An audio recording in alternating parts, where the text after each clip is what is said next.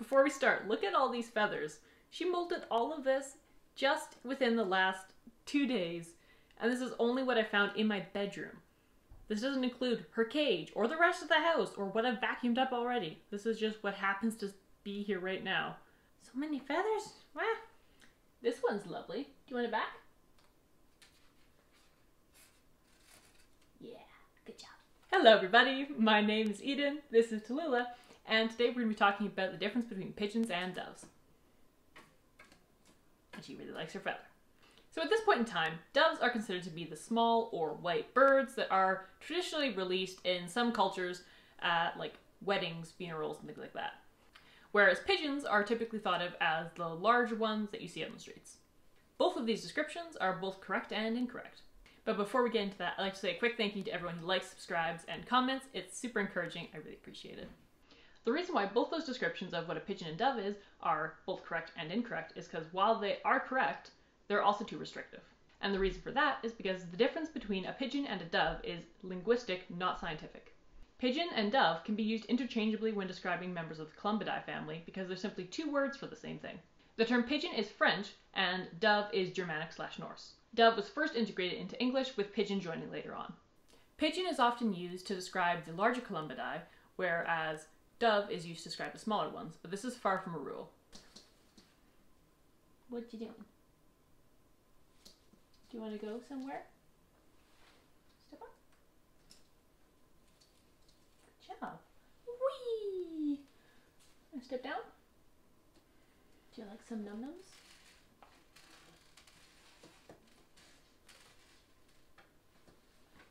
For example, the Columbidae that most people are familiar with being Columba livia domestica, which is the species that Tallulah is. Yes, you are. You know what you are. Good job. Good job. And her species is frequently called a dove, pigeon, rock dove, rock pigeon, and yeah. And for the feral versions, a feral pigeon. It makes her species the perfect example because within textbooks, she's called both dove and pigeon on a regular basis. Most people in North America commonly think of rock doves as simply pigeons, and consider them to be very different than a dove. While the term dove typically creates an image of beautiful white birds being released at ceremonies, pigeons create the image of a dirty animal living on the street. But not only are both the birds living on the streets... What did you do? You threw your toy on the ground, that was loud. Which is a little bit ironic considering that both those birds, the ones living on the streets and being released at ceremonies, are not only the same species, but usually even the same breed. The only difference being that people choose to use the white ones for ceremonies. Additionally, confusion can arise when we refer to the large ones as pigeons and the small ones as doves. For example, you could have one pigeon that's distantly related to a pigeon from another location, but is closely related to a dove from the same area that it's from. Since those words are linguistic in nature, not scientific, it can give an inaccurate representation of the relationships within the Columbidae family.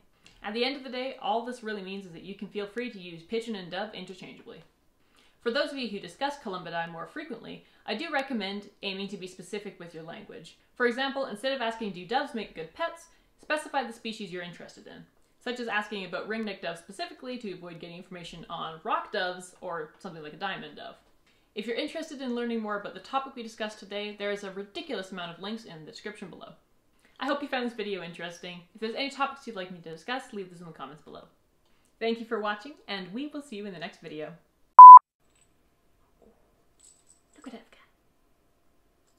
Yeah. Whoa! It rings.